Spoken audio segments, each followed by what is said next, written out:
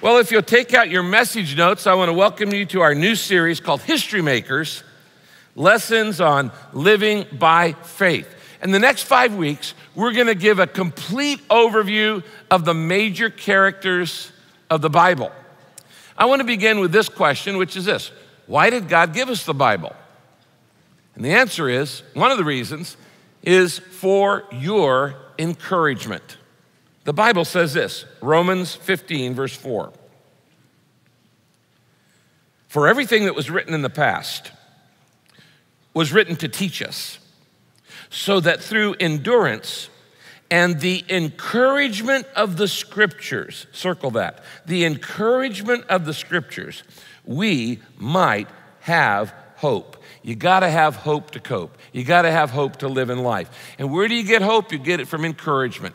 And encouragement comes from the Bible. The more you get into this word, the more hope and the more encouragement you're gonna have. Now, why do we need encouragement? Well, duh.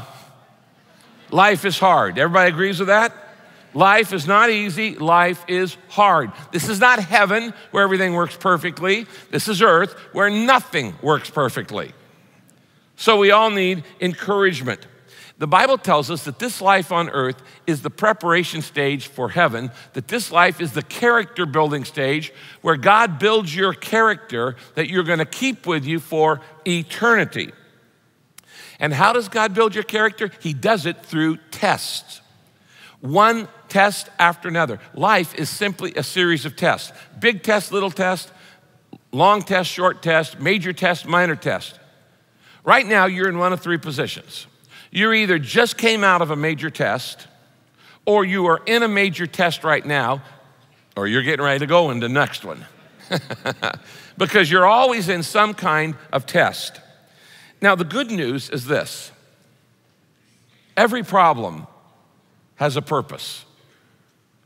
Now, God doesn't have to plan your problems. You plan enough of them yourself.